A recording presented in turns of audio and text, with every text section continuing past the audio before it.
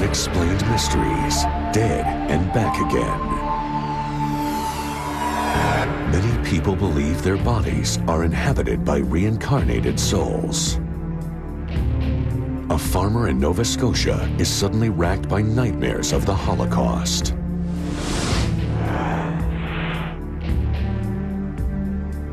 Without a doubt, it was not me. It was another man and his wife and 2 children, an older gentleman and a dog. I couldn't connect who these people were. We have many stories of people reincarnating from disasters. Many people are not aware that Hasidic Jews do believe in reincarnation. In his dreams, Whittier saw an old clock that would prove to be significant. It was black, tall, very quiet. No one would find us because it was so quiet.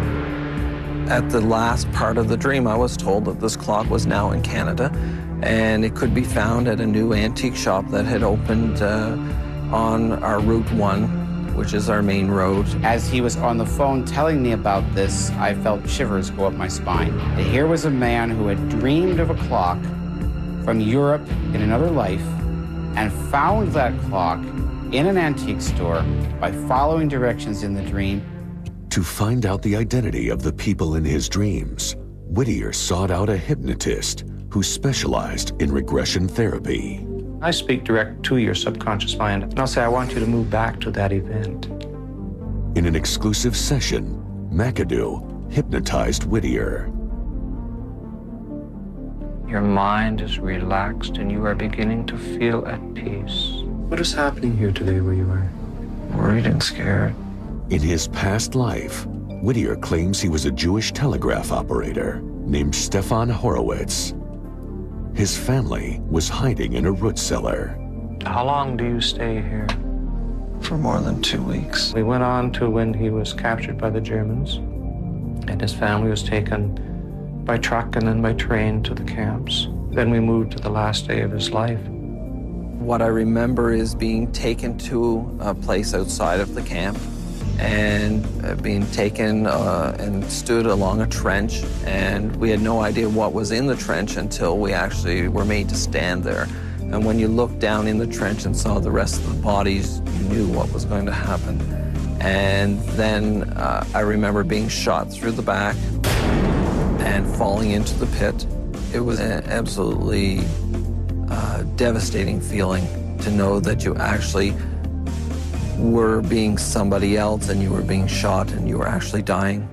During the regression, Whittier seemed to tense as if he had actually been shot.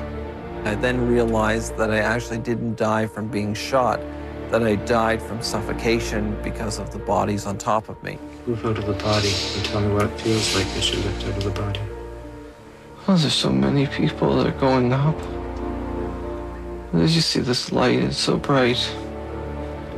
There's rays of blue light that are coming.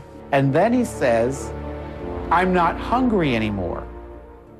And this, to me, again, is a very authentic detail, because the immediate realization as he enters the gates of heaven is that he's no longer hungry and he's no longer cold.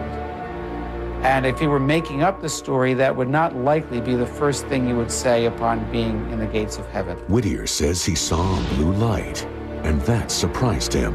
In this life, he had read in books, etc., that it should be a white light, it should be a yellow light. Well, in Jewish mystical tradition, the light is a blue light. And considering that his own background is Christian, he didn't see angels with harps, he didn't see Jesus. He saw what I believe Stefan Horowitz would have expected to see, a very Jewish model of heaven. Rabbi Gershom has a theory about Holocaust reincarnation. What I believe happened in the Holocaust is that so many Jews were killed at once, and entire family lines were destroyed, that these people could not come back in their own village or their own family line. So they sought out the nearest body they could find. Whittier was plagued with questions until he was hypnotized.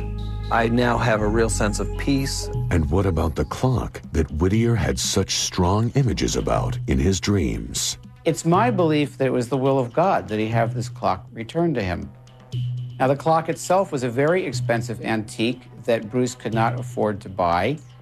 And as I began to tell the story in conferences around the country, people began to pass the hat and collect money to ransom the clock. And so the clock now sits in Bruce's home. It certainly has increased my belief in the spirit world. And without their help and the guides and those that are dealing with us on the other side, that there was no way that clock would arrive. Rabbi Gershom believes there is a powerful reason why Bruce Whittier and people like him experience reincarnation visions. Jewish culture has survived. The Nazis did not succeed in destroying that.